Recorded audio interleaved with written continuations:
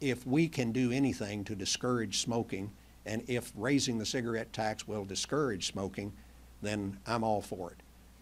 And I say that as somebody who in college smoked, just like a lot of us did, you know, because it was the cool thing to do back then.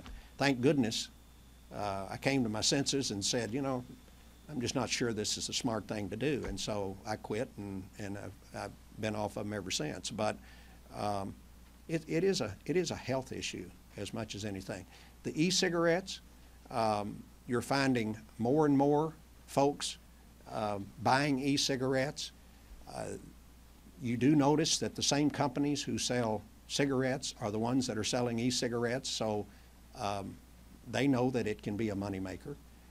There's no question that e-cigarettes are addictive in that they deliver nicotine to the user, and nicotine is addictive. And the medical community tells me that nicotine in and of itself affects your health and can create bad health conditions in people. So, number one, I want to see a bill passed this session that puts an age limit on e-cigarettes, just as we now have on cigarettes. In other words, nobody under 18 years of age can buy them. And I want to put the same limitations on them in terms of access and where they can be shown in stores as now applies to cigarettes.